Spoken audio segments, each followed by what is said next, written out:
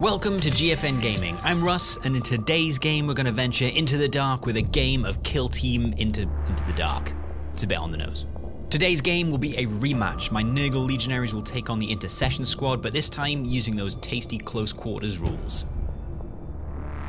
We're going to be playing the first mission from the book, Reinforced Chamber. Here's the board layout and the deployment zones. In this mission you can score victory points throughout the game by performing the 1 action point action power up, which can be performed on one of these terrain features. You can perform this on a dormant terrain feature. The player gets 1 victory point and then the terrain is no longer dormant. And at the end of the battle, a player gets 2 victory points for each sector that they control. These are the sectors, and as always, you control a sector if you have more APL within that sector. I've said sector too many times now. This was my second and my opponent's first game of Into the Dark, so with all the excitement of playing this, we actually forgot to do the scouting phase after we deployed.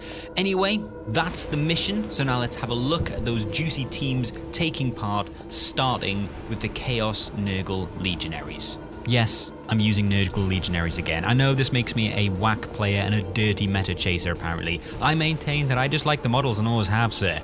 Honestly, I don't even like winning. I mean, not that I have much of a frame for reference anyway. Leading my Nurgle Legionaries is the Legionary Chosen. I know there's probably a really good argument for that hitting on 2's plasma pistol, but I just really like the Demon Blade, and so I'm going to use him. Not a great choice, possibly.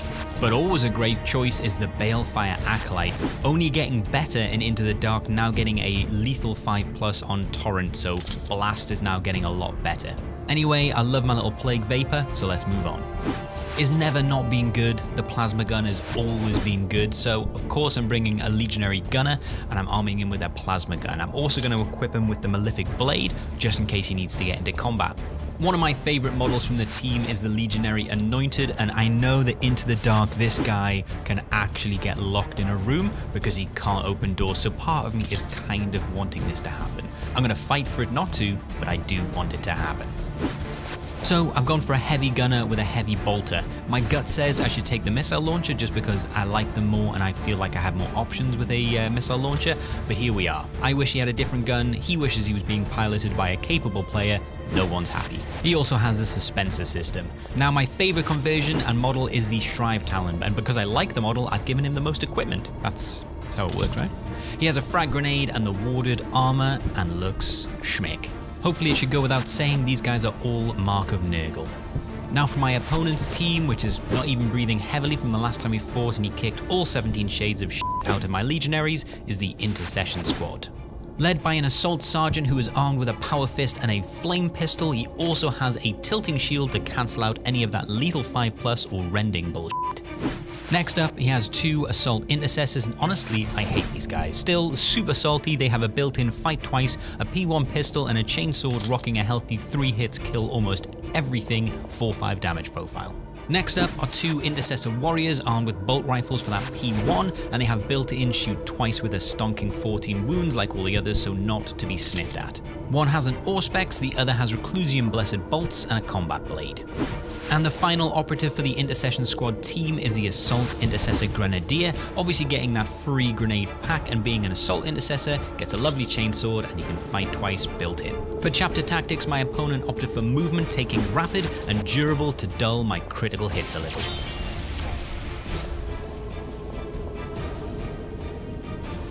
Okay, so let's get into the game. We're in turn 1, so let's get into the initiative phase and have the first roll-off. I win the roll-off, so I'm going to opt to be the attacker for a change, and my opponent is going to pick this deployment zone, and then we place our barricades. My opponent lines up his 6 chunky boys right next to the hatchways so they can race into the sectors, and I pretty much do the same. I match deployment, picking the operatives I want to face off against each other. Squad Calamastron methodically works its way through the remnants of the vast space hulk, narrowing down their search to the immediate area ahead of them. With the power source vaguely located, they smell, then taste their foes drawing closer. The feculent sons of the traitorous Mortarian slowly march forward. The Death Guard look different, more specialized. Good. Wouldn't want it to be too easy. Assault Sergeant Calamastron smiles grimly as he barks out his orders on the squad comms. It's a turn 1 strategy phase and both players get a command point, bringing them up to 3. No pre-game strats we use, so let's have a look at the draw. Using security but dealing in some seek and destroy, my opponent ends up with central control, rout and headhunter. I like the cut of his jib, so I'm going to do the same, but I am stung by the cards. I end up with central control, plant banner and execution. My ShriveTalon will be given the banner. I have the initiative, so I'm going to go first, and I'm going to play Mutagenic Flesh for free with my favourite of the Dark Gods, and my opponent plays nothing, so let's move in to the firefight phase. Oh, the firefight phase. Sing it, boys. I'm going to move my Legionary Chosen forward, open the hatchway, and then get up to this ancient tech, and I'm going to activate it, powering it up for 1 victory point. It's a similar story on the other side. The Grenadier is going to move forward and activate for 1 victory point. My ShriveTalon is going to move through this hatchway next to this old tech and power it up for 1 victory point. My opponent charges into this room with an Assault Intercessor hiding behind this bit of terrain looking for a charge later in the game. I move my Heavy Gunner forward and I'm going to plant him here and guard. Using guard this way means I can cover this area, and if any model ends an activation within my field of vision, I can overwatch. My opponent moves a rifle guy here who activates this old tech and guards. Holding off on demon mode so I can open the door, my Anointed races forward, grabbing some cover. So this is a little bit of a mistake. We had initially thought that because the operate hatch action doesn't interrupt movement, that it just gets added to it, that it didn't count as an action that would trigger guard. However, upon rereading the rules, operate hatch is definitely an action and as such would trigger my Heavy Gunner's overwatch. So as far as we understand it, essentially the move would start. During the move action, a separate operate hatch action starts and finishes, at which point I can interrupt with guard, and then assuming the model lives, the move action would then continue and end. But that's not what we did, so this Assault Intercessor gets a free pass to this cover, staying in conceal. Back to me, and I'm going to move my Plasma Gunner inside this room and also guard. Taking advantage of the rapid chapter tactic, this Intercessor warrior moves and dashes into this sector and guards. This is probably too ballsy a move for a Monday morning, but I'm going to move my Plague Vapor into this sector, soaking up that overwatch like a putrid grief sponge. Eyes on target, Sergeant. Take the shot. 4 shots hitting on 4s because it's overwatch. Not gonna lie, I don't even feel slightly bad about that. We're in a tightly confined corridor and I have a wizard ready to play. I cast Fireball, but the kill team equivalent, so instead I'm using Fire Blast. It's had a bit of a buff in Into the Dark, so now I get Lethal 5. Right in my happy place. Just 1 hit. And the little devil's wearing power armor, so I can imagine what's going to happen now. Ah, there it is, 2 saves. It's too much of a feel bad. I use 1 command point for Veteran of the Long War, and I do it again. With my Lethal 5+, I get 2 crits, and with Splash, that's 2 mortal wounds straight away. My opponent gets 2 saves, using them both to cancel 1 crit, and with Durable bringing my crit damage down, it's 6 wounds, leaving him with 6 remaining. Back to my opponent for the last activation of the turn, and it's just a shuffle and pass, not wanting to risk overwatch from the plasma. So that's it, the first turn is done. Let's have a look at what happened. Both sides making moves towards the center of the kill zone, with the Legionaries being slightly more aggressive, although the scores are still level at 2 points each. They don't get scored until the end of the battle, but currently the top sector is contested. With 3 bodies to 1 body in the middle sector, this is held by the Legionaries. And outnumbering the Legionaries in the bottom sector 2-1, the Intercession Squad have secured that area. I'm a bit light on the bottom area, but I think stacking in the middle will help me score central control, so that's my aim. Let's move into turn 2.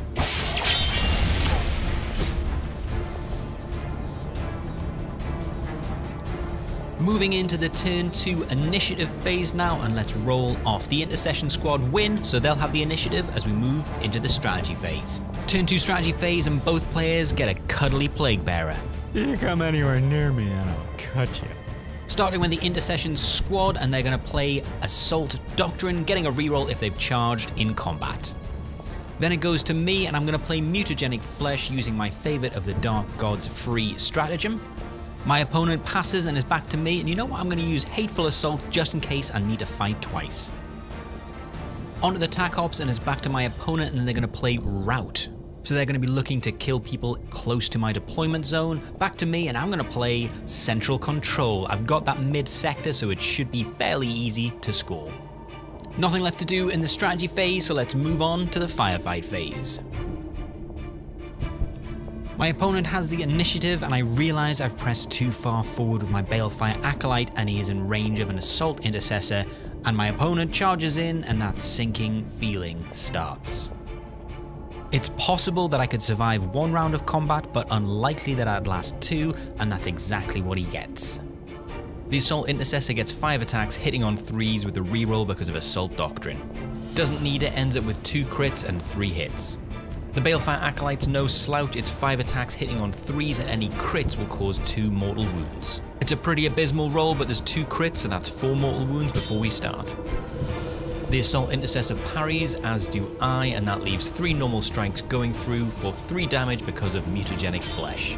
9 damage in total brings me down to 3, and then the Assault Intercessor strikes again. Misses with 2 but gets the Assault Doctrine reroll, and that's a hit.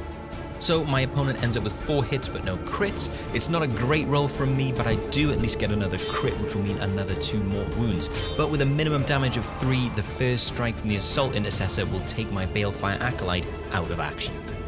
Losing the Plague Vapor this early on is definitely a bad move on my part. Might need to play more defensively. This also gets my opponent their first victory point on their secondaries for rout, putting them in the lead. Time to put some pressure on my opponent. I go full Demon with the Anointed and then barrel him towards the group of Intercessors. In Demon mode, this guy can fight twice with lethal 5+ and ceaseless on top of his built-in rending. 5 attacks, hitting on 3s. With his newfound lethal 5+, this ends up as 3 crits and 1 hit, but with rending, that's 4 crits. Not a bad start. A standard Intercessor Warrior gets 4 attacks on 3s, hitting with his fist, and that's 3 hits and 1 crit. First off, I get rid of the crit with a parry, and then the Intercessor strikes, dealing what would be 2 damage with mutagenic flesh, but I forget this, so I roll 3 dice on my Disgustingly Resilient, passing 1. I deal what would be 5 damage, but with Durable is now 4 damage with my crit, and then I take another hit for 3 damage and roll my Disgustingly Resilient, getting none. Another hit from me, dealing 4 damage, and then I take the last hit again for 3 because I forget mutagenic flesh, making 1 this time. I then strike again, leaving the Intercessor on 2 wounds, and I have to fight again. We don't capture the dice rolls, but I get at least 1 hit, killing the Intercessor straight away. And for argument's sake, I should probably be on around 7 or 8 wounds, but that was my mistake. So it's not an ideal combat. I had to fight twice, and I had to make 3 more Disgustingly Resilient saves than I should have. I got a little unlucky, and I'm now down to 5 wounds, so it's not looking great. Back to my opponent, and it seems like he's going to try and jump on the chance to secure the bottom area, so he moves into range with his Assault Sergeant and fires with his Flamer pistol. Torrent got a boost, also giving it lethal 5+, which doesn't deal any more damage, but does make it harder to stop that damage getting through. Hitting on 2s with the Hand Flamer and ends up with 4 crits because of the lethal 5+. I make 3 save. Disgusting Vigor would turn one of those into a crit save, which would mean I could save 2 of those crits, but we don't catch it in time because it seems like secretly I'm out to kill my Anointed, so we only get rid of 1 of those crits, and I roll Disgusting Resilience, making 2, so I live on 1 wound. Why do you hate me? Then my opponent, taking full advantage of the rapid chapter tactic, giving an extra triangle movement, dashes back towards the center of the kill zone. Looking to tie up the score, my ShriveTalon moves onto this objective, powers it up for 1 victory point, then guards. It seems like curtains for the Anointed. This Grenadier activates, and he's going to throw a crack grenade, which surely will be the end of it. The name's not Shirley, it's Bareth. 4 attacks hitting on 3s, and that ends up as 3 hits. AP 1, so only 2 defense dice. Gets 1 crit save, which brings it down to 2 hits, and with mutagenic flesh, this is 6 wounds in total. Obviously he's dead. I mean, come on. It's a shame, obviously I think I've been just too aggressive, pushing some characters too far up the field, and they just got countered, so goodbye Anointed. And with the rest of his activation, the Grenadier is going to move and race towards that inactive Ancient Tech. Back to me, and I need to do something good, so I activate my Chosen, and I'm going to shoot this purple right in his golden face. Not overcharging, because if I do, obviously I'll roll 11 ones on 4 dice, which would be equal parts impressive and depressing, but I get 2 hits. Dropping a stinking turd in my happy place, my opponent makes both saves. F*** you. The plasma pistol has failed, but the demon sword never shall. I charge in and fight in combat. The Assault Intercessor still has 8 wounds remaining, so this is going to be a minimum of 2 hits to kill, but with a bit of luck, it won't hurt me too much. So right here is an example of doing good quick maths. I go first and I have a crit and 2 hits, which means I've won, but instead I use a reroll. I'm still not sure why. The heat of the moment, perhaps? Anyway, I end up with a crit and 3 hits, which is 1 more than I need. Dumb move aside, my opponent gets a crit and 2 hits, and I strike with a normal hit, dealing 4 wounds. So, I've hit with my normal first, because if I can finish him off with a crit, I get 2 wounds healed. There's no reason for my opponent to block my crit, because I have enough damage on a normal attack to kill him anyway. So, he's just going to have to hit me for 5 damage with his crit, and then I can kill him with my crit, healing 2 wounds back to me in the process. So at the end of the combat, he's dead and I am only on 10 wounds, 3 down from where I started. It would have been nice to take him out with the plasma pistol, but at least now the model count is equal on both sides. With unparalleled supreme confidence in his remaining Assault Intercessor, he then charges into my on-guard ShriveTalon, which feels to me like suicide. So basically after his charge action completes, I get to interrupt with a free fight action of my own, so I initiate a fight sequence as the attacker. It's not a great roll, I end up with 3 hits and no crits, and my opponent gets 2 crits and a hit. Probably should get a reroll with Assault Doctrine, but we missed it because we were a bit confused, but he has charged. I deal 3 damage, and then my opponent hits back with 5, and my smile fades somewhat. I do quick maths in my head, and then I parry his next normal strike, and then I eat another 5 damage, dealing back 3 in return. Seems fair. Now that my free fight action has concluded, we return to my opponent's turn, and after his charge, he chooses to fight. As now the defender though, my ShriveTalon does get to go first, which is something at least, because after Assault Doctrine reroll, he now has 3 crits and 2 hits. Honestly, at 2 wounds remaining, even though this looks like a roll, it's the best I could hope for. I go first and I deal my 1 crit damage, only dealing 4 due to the durable chapter tactic, and then I take a thumping. This sucks. My favourite model has been thoroughly trounced, and to make things worse, he now drops the banner. What a lemon. Faced with 2 gunners, it's unlikely that a guard will be useful, so my opponent then, for his last activation, fires with his bolt pistol at the heavy gunner, who is just in range by a bee's wiener. Shout out Reese. He is now injured, so needs 4s, ending up with 2, and I do make 2 saves, so much like Ben's favourite type of shower, I am golden. So with that attack done, it moves back to me, and I'm going to activate my Plasma Gunner. He's not going to overcharge, although the urge is there, but I am going to fire at the Assault Marine. All I can say, it was a good job I didn't overcharge. I end up with a crit and a hit. AP 1, and it makes 2 saves, but is going to use a reroll and actually gets a crit, so he's fine. What a piece of shit. It's that kind of annoying luck that kills me. I've got nothing left to do, so I'm going to charge him. I've got the Maelific Blade, so I might be able to kill him anyway. All I need is 1 hit, and I'm a Space Marine, so I hit on 3s. The Maelific Blade is 5 attacks hitting on 3s, and I get 4 hits, 1 is a crit, so it doesn't really matter what the Assault Intercessor rolls, although he gets 3, my first hit kills him. With that kill from my Plasma Gunner, I am now unopposed in the central area with my Heavy Gunner and Plasma Gunner, and with that charge, my Plasma Gunner is now securing central control, assuming he can stay there. The following footage has since been redacted by the Inquisition because it was pure heresy. This Intercessor shoots twice at my chosen Legionary and ends up only dealing 2 wounds. Both sides use rerolls, but the footage was too disgusting to be made public. Also, it got lost or damaged, or maybe my camera died, whatever. In the last turn of the game, my Heavy Gunner walks forward and picks up the banner. That's it, that's the end of turn 2, so let's have a look at what happened. Lots of charging units this turn, and each combat was fatal. 3 deaths on each side, leaving both forces down to half strength early in the game.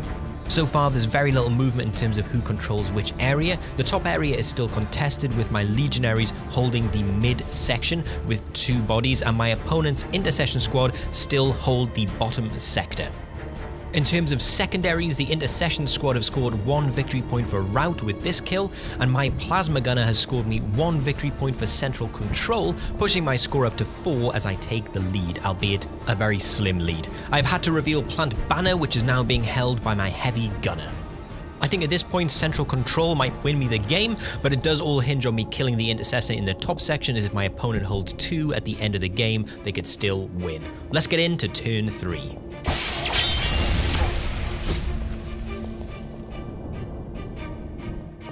Into the turn 3 initiative phase, and it's time to roll to see who gets initiative, and it's me. Legionaries have initiative, so we'll be going first as we move into the turn 3 strategy phase. Both sides get a command point, and then we're going to have a look at what strategies and tac ops they're going to play, starting with the Legionaries as I have initiative. I still have my favourite of the Dark Gods, so I'm going to use Mutagenic Flesh for free. Honestly, Into the Dark though does mean Implacable's a really good option. Anyway, my opponent then uses Assault Doctrine again for that reroll in combat if they charged. I've got no tac ops to play, and my opponent reveals Central Control, which I'm guessing is just done because he's got nothing else to play. I doubt he's going to get it. Anyway, let's move into the firefight phase. It's my first activation, and I need to make sure that I can secure that top sector, so I'm going to activate my Chosen. He's going to move forward, he's going to overcharge his plasma pistol, and he's going to fire because I need this guy to be gone, so I need that AP2. It's turn 3, but the dice guards are finally with me. No wands, no crits, but with durable chapter tactic it doesn't make too much of a difference. He gets 1 save, but 3 hits go through, which is more than enough to take him out of action. However, my opponent drops 1 CP on Wrath of Vengeance, Wrath of Vengeance? Damn, that's a bad name. Anyway, he plays Angry Revenge, so he gets a free shoot action before his angry ass gets dragged off the board. He is injured for this though. Gets 3 hits and I get 2 saves, which technically is a save and a crit save, but that leaves 1 going through, which isn't enough to kill me, but does leave me with 6 wounds. With my remaining action, I just kind of dash forward behind the crates for no real reason. Maybe, yeah, he likes the crates. My opponent moves his Grenadier onto this ancient relic, powers it up for 1 victory point, and then he passes. I'm going to yeet the banner all the way to their deployment zone with my heavy gunner, where he's going to guard, just in case he then gets charged by PowerFist man. After his charge, I'm going to interrupt with some point-blank Overwatch, a pew-pew. Pew-pew. Point-blank Overwatch, so I'm going to shoot with 5 dice, looking for 4s because it's Overwatch, getting a hit and a crit. Now for the defense dice, and he gets a save and a crit save. So nothing happens, and now he gets to fight. That was well worth it. He gets 3 hits and a crit, but we forget the Assault Doctrine reroll, and I end up with 3 hits. This bit is a bit messy. I get hit for 7 damage with the crit. I then parry, awooga. This is a mistake because the Power Fist is brutal. He then strikes and Mutagenic Flesh saves me, and we remember brutal, so we redo the combat in our heads, and it ends up with a dead heavy gunner and the Assault Sergeant on 9 wounds, having taken 2 hits. And then to rub salt into the wound, the Sergeant then destroys my banner for 1 action, denying me some last-minute victory points. What a scumbag. He is, however, now wide open for a Plasma Ring, and that's damn straight what I'm gonna do. Overcharging because I want this sucker dead. Let's go. 4 attacks, hitting on 3s. I do see that 1, but I've been keeping a CP for this very reason, so I re-roll it. Isn't a hit, but that's a crit and 2 hits at AP2. It's the final insult, the final countdown, the Black Parade. He fails his save, so the Sergeant is dead. For his remaining activation, he's just going to pass where he is. No point guarding, it's the end of the turn and they all get reset. But that's it, that's the end of turn 3, so let's have a look at what's happened. Not a lot of movement this turn, but there's only 6 models left in the game. Speaking of which, 3 of those 6 have died this turn. In terms of the areas that are controlled, the Legionaries now secure the top area.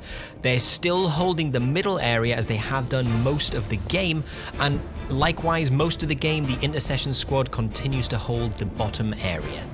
For the 2nd consecutive turn, I have held the center of the kill zone, getting another point for central control. However, with this death, plant banner is no longer an option. My banner has been destroyed. However, I finally get to reveal execution, having finally killed more than were killed in a round.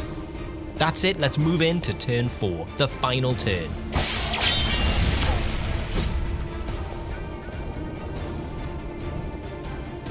It's the last turn, we're in the initiative phase. It feels more like a formality that we need to get it done, but I win the roll-off, but I think it's going to be a quick turn. We're going to move straight into the strategy phase, and both players are going to get a command point. In terms of the strategy phase, there's not a lot happening. No one's going to be playing any tac ops. I do still have Favourite of the Dark Gods, so I'm going to play Mutagenic Flesh, although Implacable is obviously another great choice. Nothing else gets played, so we're going to move straight into the last turn's firefight phase. Let's roll. I think we could probably just talk through this turn, but as it stands, no one can really do anything to any of the other operatives. So basically, all of the operatives are just going to pass where they are, and the game is basically over. Holding the top 2 areas, the top 2 sectors, are the Legionaries, getting 2 victory points for each area for a total of 4 victory points, bringing their grand total up to 9 victory points. My opponent holds the bottom sector, getting 2 victory points, bringing their total up to 6. At the end of the game, my opponent reveals Headhunter, having not scored that or Central Control, getting just 1 victory point for rout through the entire game for their secondaries. All of my tac-ups have been revealed during the game. I was only able to score Central Control, however I did max it for 2 victory points. So at the end of the game, Legionaries take the victory in a very bloody game, winning 9 points to 6. If you've made it this far, thank you so much for watching, and a huge shout out as always to my patrons for helping to support the channel, and I'll see you in the next video.